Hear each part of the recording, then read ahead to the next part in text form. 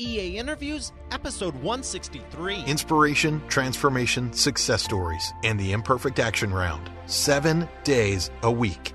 Join Mario Ficini for today's Expert Authority Effect interview. I'm excited to bring to you author, speaker, host of Easy School of Hard Knocks podcast, veteran, which I'm very thankful for, and professional musician James Newcomb. He's going to be sharing with you today, right after I thank the sponsor. How would you like to grow your wealth easier than you think with the change you probably don't notice anyhow automatically? That's why I started the Compounding Interest Snowball investing with Acorns and advise you do too. Get started simply and easily today at eainterviews.com/acorns. Here he is, ladies and gentlemen, Mr. James Newcomb. James, how are you doing today? I'm well, Mario. Thank you for having me on your show. I'm excited to hear your background as a professional musician and what got you to this point right now. I know you have a lot of great stuff you've done over the years, but what got you into musicianry? Musicianry? Yeah. I started when I was 8. Like, my dad gave me my first few lessons because he was a trumpet player in the Navy, and after his military time, he was like, he taught a little bit, and so that's kind of was what he did. And when I was 8 years old, I just decided I wanted, I think my mom gave a challenge to do some New Year's resolutions for my siblings and I just said, well, my dad plays trumpet. I'm going to resolve or have a New Year's resolution to play trumpet. So that was 8 years old, and third grade. And I was like the star standout trumpet player throughout high school. And I knew that I didn't want to go to college. And the Army recruiter called me up and asked if what I was interested in. And I said, I'm in the band. That's sort of what I do. And he said, well, the Army has bands. We could maybe hook you up with that. And long story short, I did that for 4 years. This is 94 to 98. And then 10 years later, I had been out of the military for a while, and I realized that music is more than just a hobby. It's more than just something that I should do as an amateur. Just with some good coaching and with some good mentorship, I decided to make music my really go for it. And really become a really top tier professional musician. And so I went back into the military in 2008 and did that for about 8 years. And since leaving the military in 2015, I've been more into the podcasting and the blogging realm as far as what I do to make my bones. But like we were talking, Mario, before we hit record, is like, I don't play that much, but when I do play, it's professional, because I realize that even if you get paid to play an instrument, you can play unprofessionally. You can have an unprofessional mindset. And for me, it's just a professional is a way of going about your business. It's a way of thinking about, if I'm going to play, I'm going to play at the very best that I can, even if it's once or twice a year. Well, I appreciate that. And first off, thank you for your service. And you got me thinking when you said 8 years old, because I started piano. I play piano, alto, and tenor sax. I was in marching band, and I love music also. And I'm thinking it was right about the same age, truthfully. It was fourth grade. I don't know how old you are in fourth grade, but it was fourth grade. So 8, 9, 10-ish we'll go with. Right. And what you're talking about with your mindset, it's the same thing I apply to my show in business and life. Like you're saying, when you're doing it at the highest level, it's a lot different than just going, there's people that, like you said, do play all the time and make money, but are they professional? And then there's other people that maybe you get paid for it, maybe you don't, and they do it at the highest level. And there's people that do it at the highest level and make millions doing it. And there's people that it's no different for music, music, band, marching, podcasting, video, even book publishing. When people come to me, I go, what are you trying to do? And, You can write a run-of-the-mill book, or we can do it at the highest level for your business. So tell me more about what goes into your mindset that you've no doubt carried through with your show, with your book, when you're speaking with your company, you've learned from professional musician. Well, what I was talking about with being a professional musician, it's very relative, because musicians often, especially classical musicians, and if I were to define myself as a musician, I would define myself as a classical musician who dabbles with other things like contemporary jazz, whatever. So, but I would define myself as a classical musician. And classical musicians have this horrible tendency to compare themselves with others. And you know, anybody who's an entrepreneur. Do you think that's exclusive for classical musicians? No, of course not. I think it's just a little bit more pronounced with classical musicians. You have this. I think there's this tendency to have this like standard of performance that defines professional, or defines a virtuoso.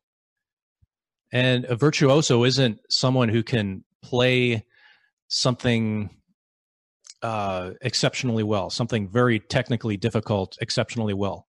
That's not a virtuoso. Virtuoso is Italian for virtuous. It's someone who approaches their craft with virtue, humility, having you know, you don't have an ego. You do what you do for yourself. I mean, if it's your career, so you're doing it for yourself, but you're also doing it for others. You've been given a gift, and you share that gift with others.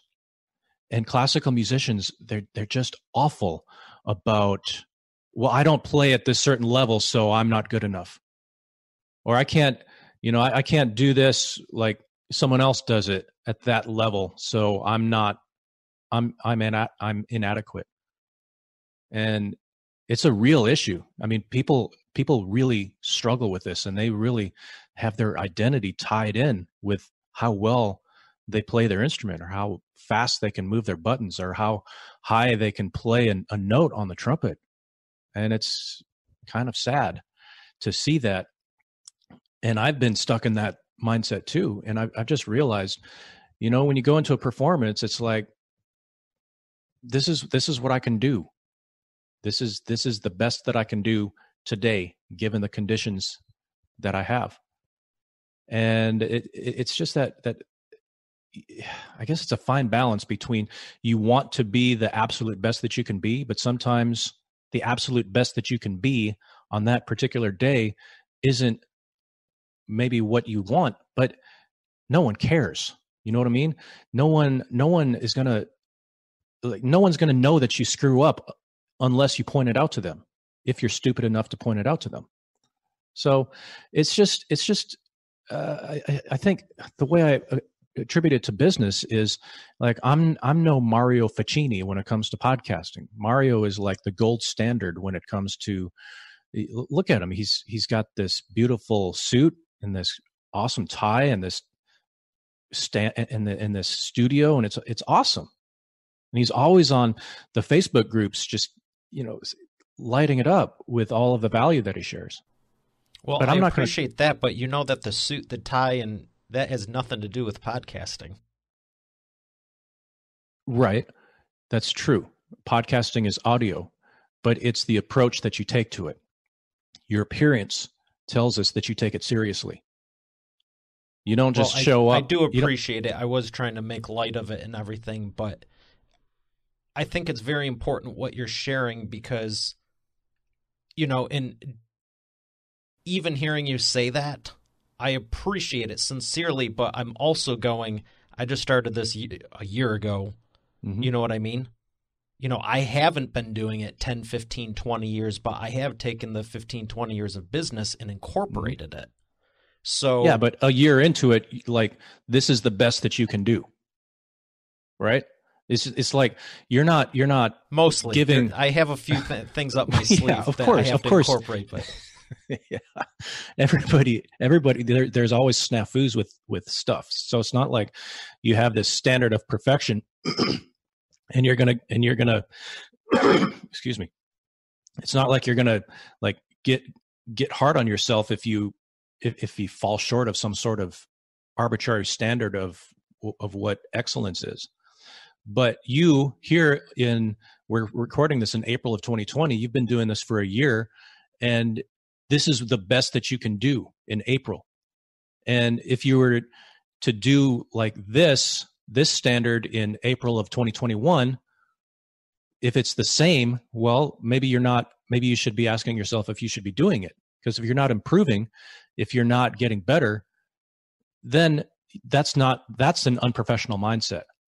And I think if I were to pinpoint an unprofessional mindset, whether it be a musician or a podcaster or any type of entrepreneur, it's just settling. You say, okay, this is the best that I can do, and there's really no reason for me to improve.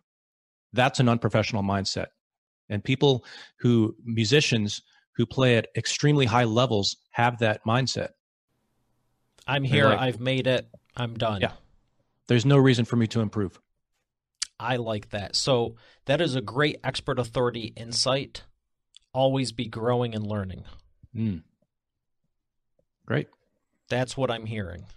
And I'm smiling. I was going to say I'm smiling to myself, but I'm not because it's visible.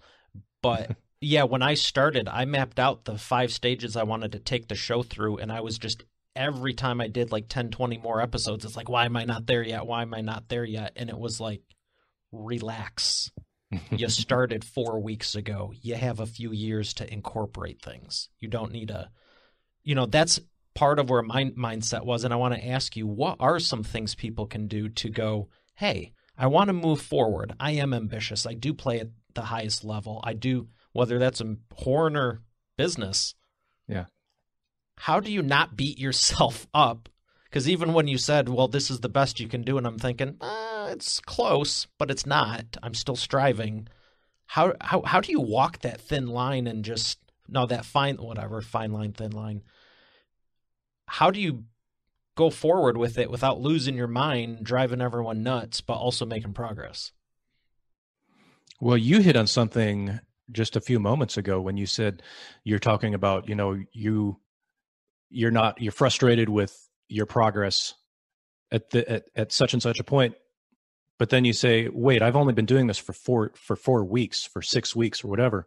I still have a few years to work this out. And that, I think, is what's missing with a lot of entrepreneurs. I'm sorry you have to edit these out because I'm sorry, it's the first thing in the morning, and I'm just still. You can apologize to Steve and Nick. I appreciate them. Well, yeah, I edit podcasts too, so I know the deal. Oh, I will be doing the audio though, so no. Oh, you're doing the audio. So sorry, I do Mario. the audio. I'll just silence it out. No big deal. Steve and Nick, leave this in. This is funny. But that mindset of I'm going to be doing this a year from now. This is what I'm going to be doing 5 years from now. I see that missing so much from new podcasters or new entrepreneurs. They have this mindset of I've been doing this for 7 days. Why am I not making my living doing this? Why is this not paying the bills? And they don't have the mindset of this is what I'm going to be doing 5 years from now. You don't hear that. That's almost unheard of in modern business.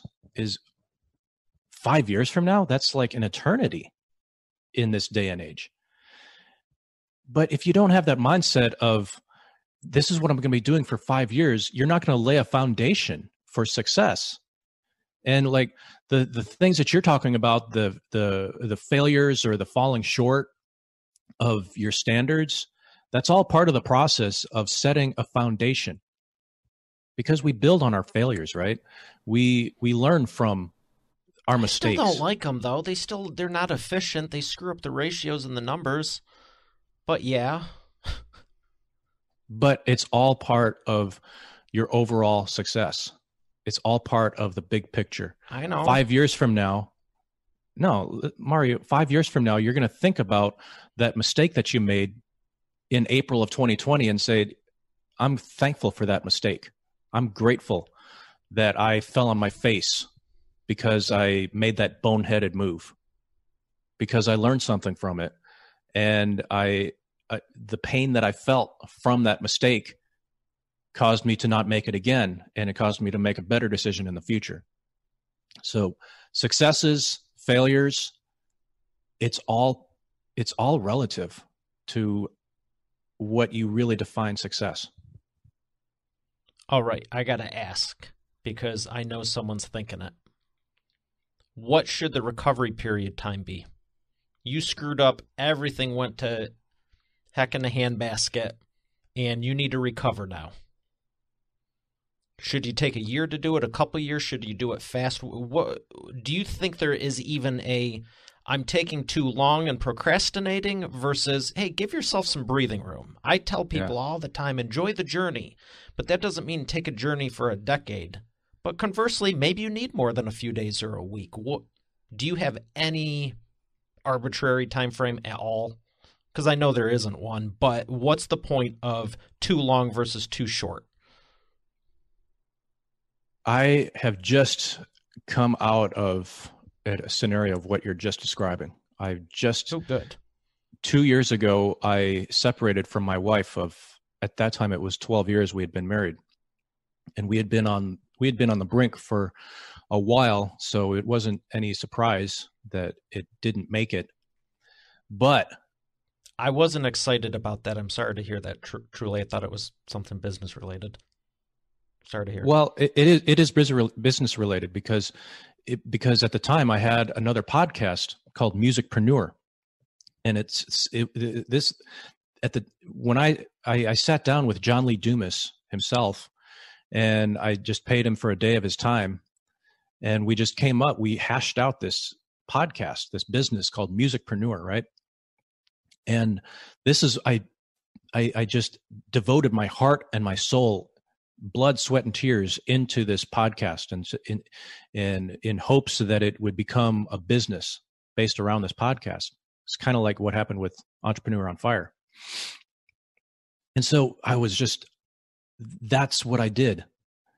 And then the divorce happened, and it caused me to, first of all, my life was in completely upheaved. And the business, it didn't make it, because quite frankly, the business wasn't built on a solid foundation, like we've already talked about. And in hindsight, I can see some of the mistakes that I made that caused that foundation to be weak. And that's why the business ultimately failed when my personal life, went through that upheaval.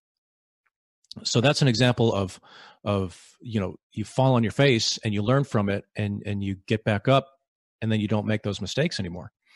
But after the separation, and the state of Virginia makes us wait an entire year. I don't know why they do that, but if you know that you don't want to be married to this person anymore, you should be able to.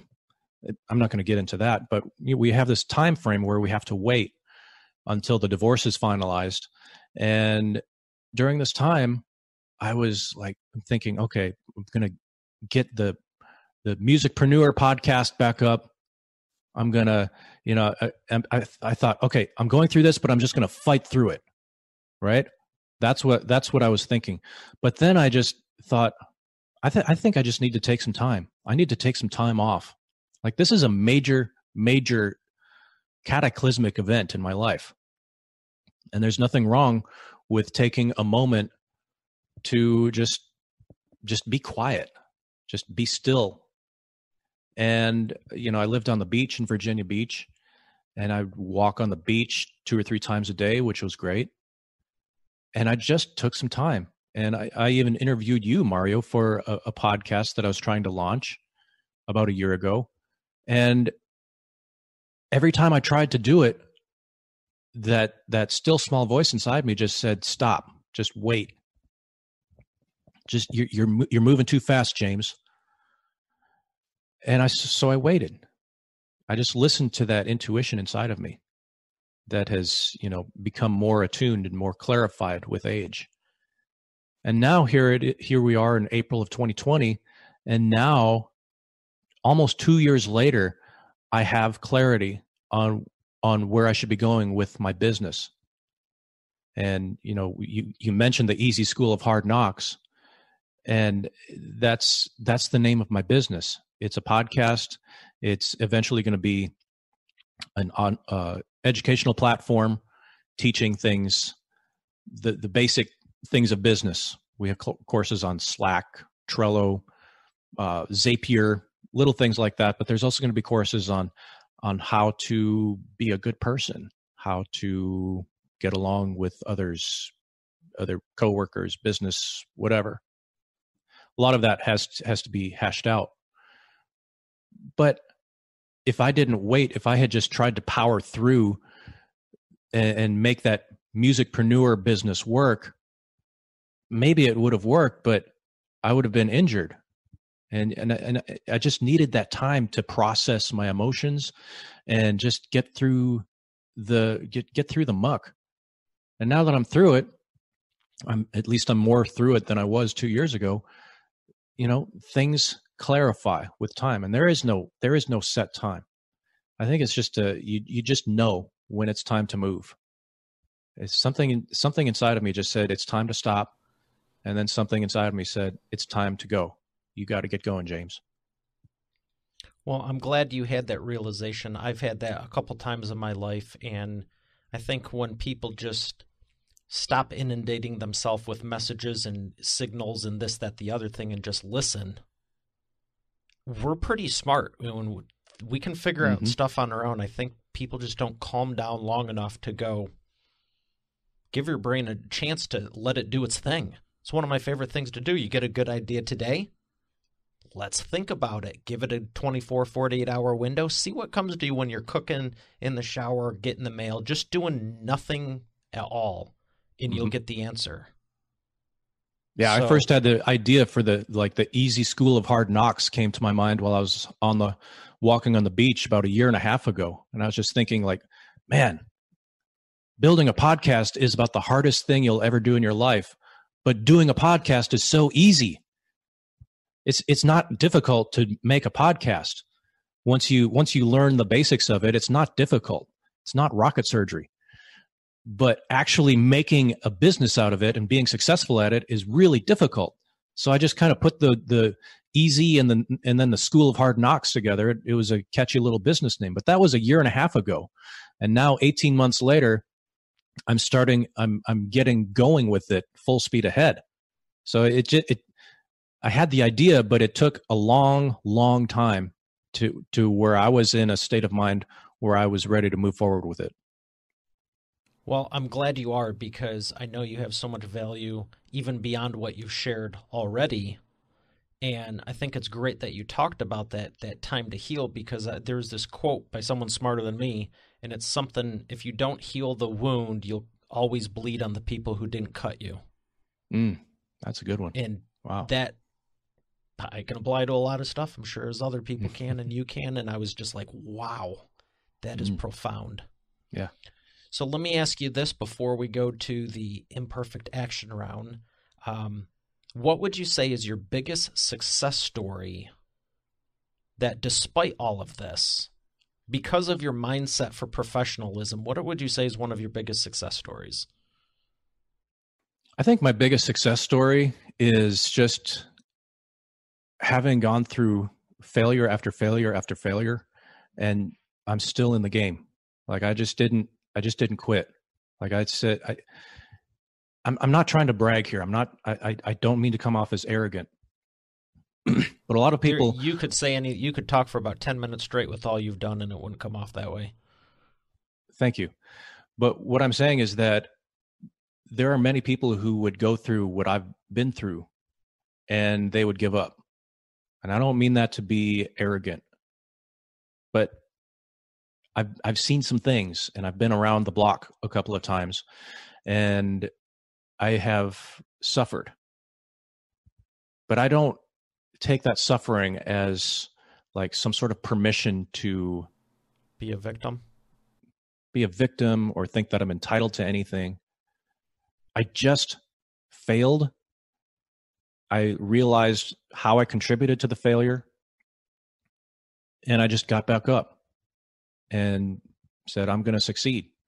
And success is not, for me, it's not tied to a certain number of downloads for my podcast, or it's not like a certain number of amount of money that I make. That's not success. Success for me is just doing what I believe I was put on the earth to do, having that mission, that vision for your life clarified, and doing it,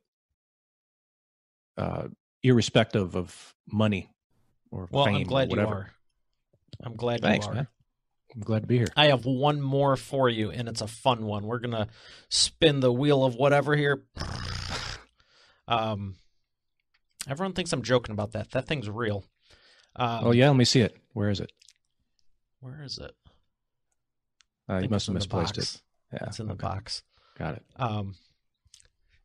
I'll make sure you see it. I got to paint that. Who was someone you'd really love to have dinner with that you haven't been able to yet? I was about to say my wife, but we have dinner together every night. Man, I have no idea. I would say, I mean, I thought this would be an easy one, but if you want a conspiracy theory one, we can jump there instead. Sure. Oh, I kind of wanted to know about the dinner one, but Well, let's go back to that one. Okay. Do you have someone like an entrepreneur, or I mean, it could really be anyone, but okay, let me rephrase. Bill Gates or Warren Buffett? And Warren why? Buffett. Why?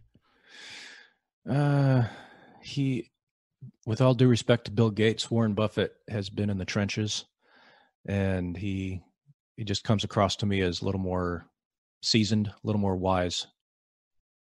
Bill Gates, I think, came across as riches a little quicker than Warren Buffett. Okay. That's fair. Nice. All right, we're going to thank our sponsor and come back for the imperfect action round. Invest automatically, save for later, and spend today. That's why I love Acorns. I used to think spare change didn't make a difference, and saving and investing was an old-fashioned manual process. It's not, and it's a game changer. If you're not leveraging compounding interest in your business and life, automatically, you're missing out.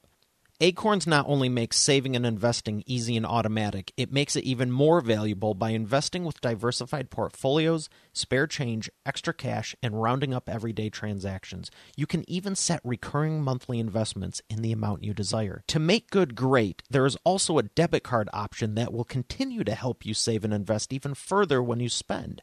Plus, no minimum balance and overdraft fees. Now, for the cherry on top. They have partnered with 250 plus companies and brands, and growing, with their Found Money program to invest back a percentage into your account with the everyday purchases when you shop. Two of which you're probably listening to this right now through an Amazon or Apple device. Get started profiting from your everyday life and business simply and easily today at eainterviews.com/acorns. Once again, that's eainterviews.com/acorns.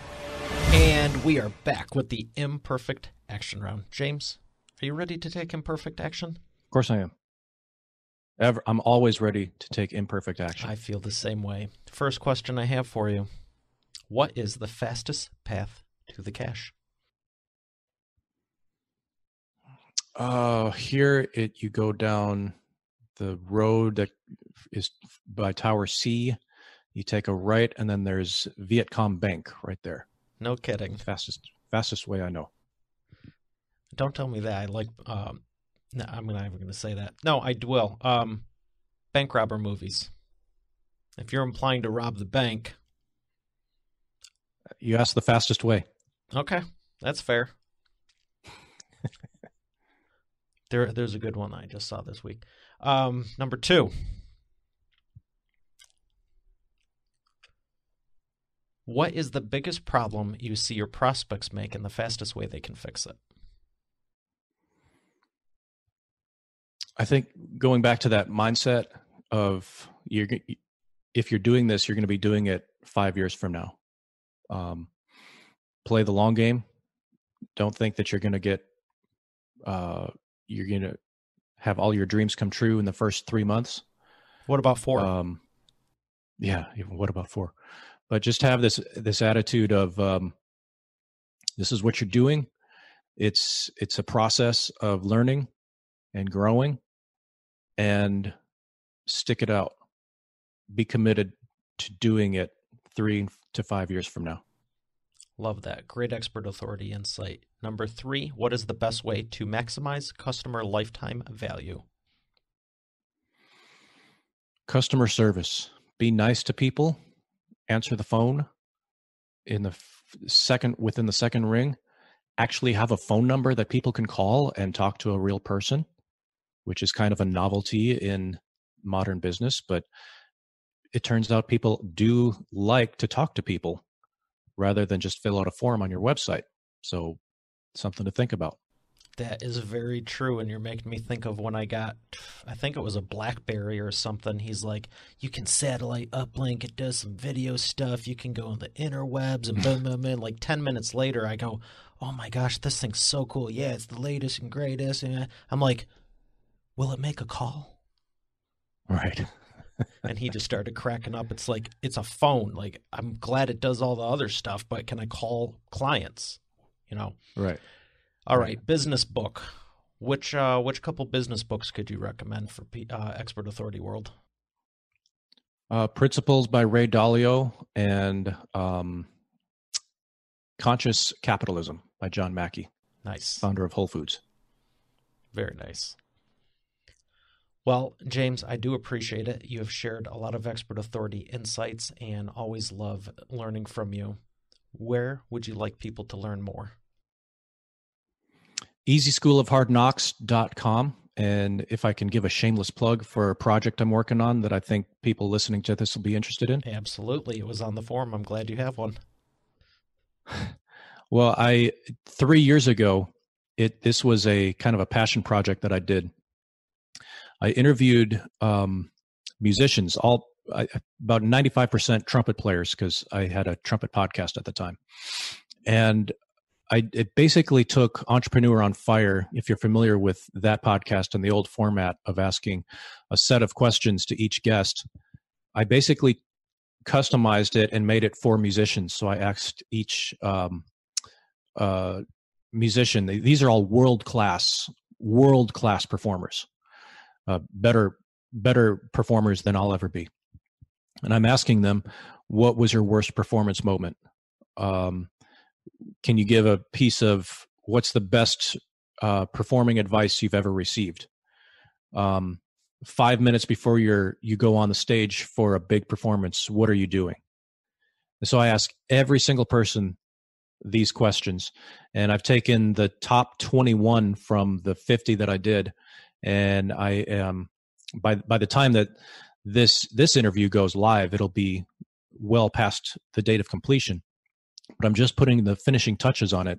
And although it is musicians, don't think that you have to be a musician to appreciate it. It's about performing at a high level, whether in business, public speaking, talking with clients, whatever. I think that it's applicable to anybody. And I'm titling it High Performance Masterclasses.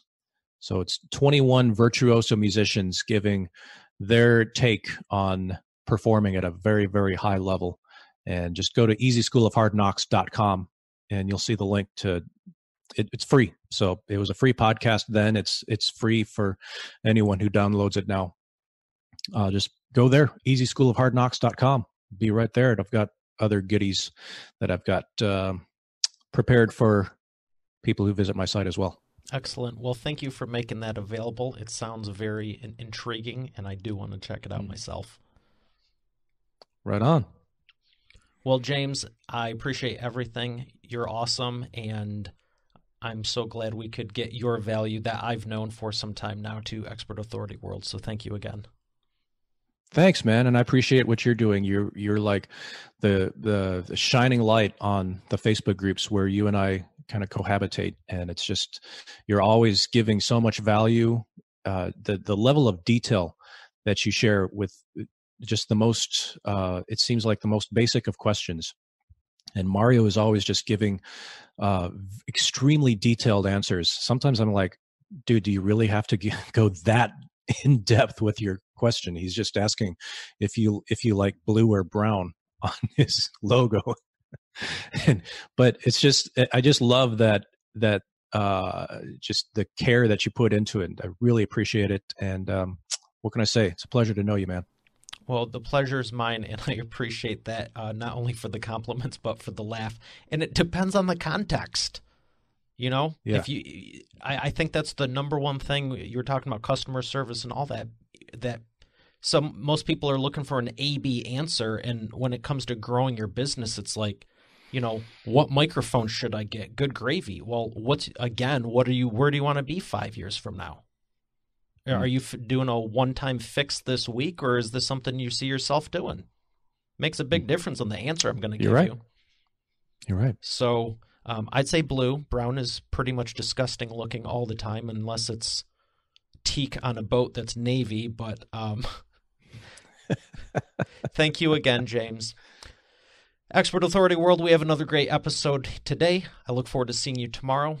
Have a great day, and God bless. Why every business needs a book, including yours. Would you like to save 5+ hours with every prospect, generate more leads, and profit in your business now? Visit businessbookchecklist.com and learn how you can implement this in your business today. Spare change? How's that going to make a difference? I know that's what I thought before I started investing with Acorns. Throwing change in a jar is not very leverage and time-consuming, but what about all the transactions you don't use cash for? You know, like majority? Acorns not only invest your spare change automatically with roundups, it also lets you add a preset amount to each transaction regardless. It's pretty inspiring to see how quickly and easily you can end up with a pile of cash instead of a pile of receipts. Get started simply and easily today at eainterviews.com/acorns. Once again, that's eainterviews.com/acorns. Hey, thanks for listening to today's episode. I hope you got a lot out of it. I know I sure did. If you haven't done so already, I invite you to subscribe to the show. And also be sure to check out eainterviews.com for complete show notes, the full interview video experience, links to the resources we mentioned, and more. Have a blessed day, and I'll see you tomorrow.